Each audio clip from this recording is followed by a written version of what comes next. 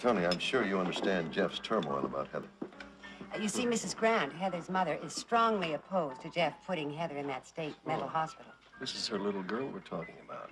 And from what I can put together, she knows Jeff's got his eye on another woman. I told Tony all about Ann, although that is no longer a fact. Is there a chance for Heather? It's always a chance, never a guarantee. But then what guarantees do any of us have about anything, isn't that right? Oh.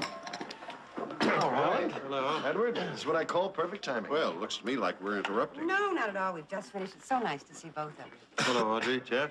I don't believe either of you has met Dr. Tony Pirelli. He's from Forest Hills. Oh, the state mental facility. That's the one. I'm Alan Quartermain. How do you do? This is my father, Edward. How do you do, sir? Pirelli? Tony, please. I understand you're on the staff at General. Yeah, I'm mostly fundraising these days.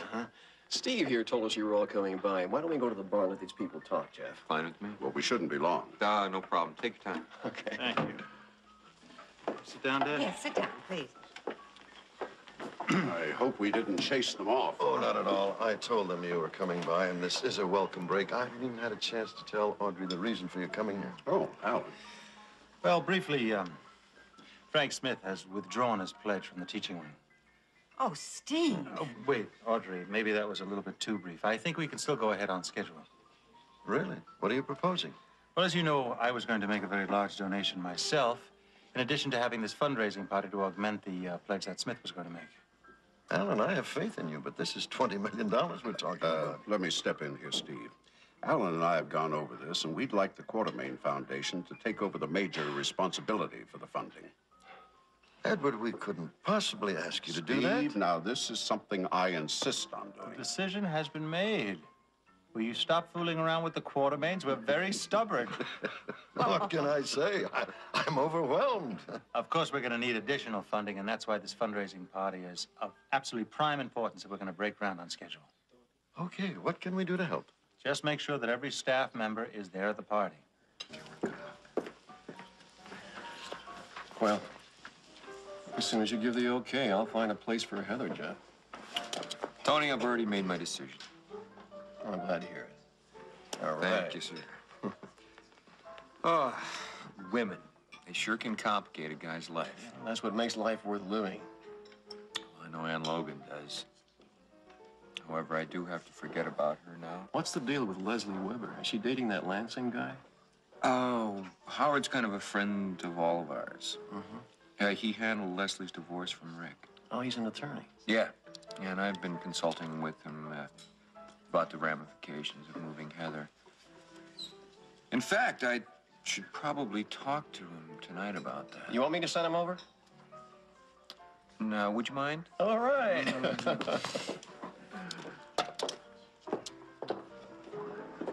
Excuse me, Mr. Lansing. Jeff wants to know if he could see you for a minute. Right now? It's about the situation with his wife. Do you mind? No, please. Well, I'll keep you company. All right. I'll be right back. Well, don't rush him, Mike. I'm sure. You don't mind, do you? No, Dr. Pirelli, goodness. I'm Tony, grateful for Tony. Tony. Tony, that's right, Tony. I haven't seen Jeff about his wife. I'm from Forest Hills. You're a psychiatrist. I've heard of you. All good things, I hope. Oh, yes, of course. Yeah. Well, you and your date must be having some conversation. You're really nursing that drink. Oh, well, I just don't like to drink too much. And don't start analyzing. No, I'm off duty. You're a gorgeous woman. Thank you. No, I mean it. You're a gorgeous, divorced woman. I've met your ex, you know. You did. Are you free to see other men, or are you having an affair with Howard Lansing? You're a little blunt, aren't you? Yeah, I don't believe in wasting time. And once it's gone, it's gone. So are you free? I'm free. Okay, then I'll take you to dinner tomorrow night, 8 o'clock, all right? Do I have anything to say about this? No? Listen, would you mind bringing us another round of drinks here, please, pal? Thank you.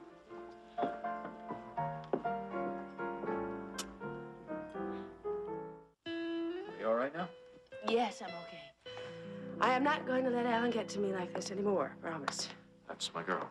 I'm going upstairs to give my son one last kiss. You first. Okay. And then I'm gonna leave. All right, give him a kiss from me.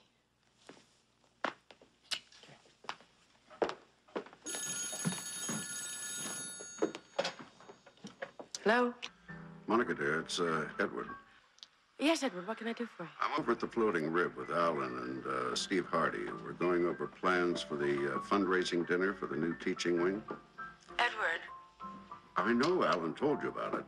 The Quartermain Foundation is taking over the funding. I have already told Alan that I won't be there. Nonsense. You owe it to me, Monica. You also owe it to Alan Jr. to be there.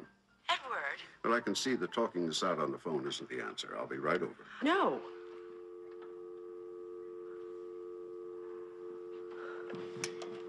I think he's beginning to look like me. I really do.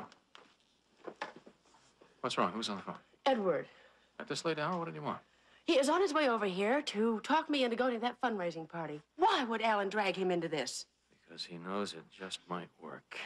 Alan is trying to manipulate you, and I'm not going to let that happen. Did you speak to Monica? I did. And? Well, she wasn't too receptive. I told her I was on my way over to make certain she's at that party. How can I ever thank you? By getting your wife back. I have every confidence I will do exactly that.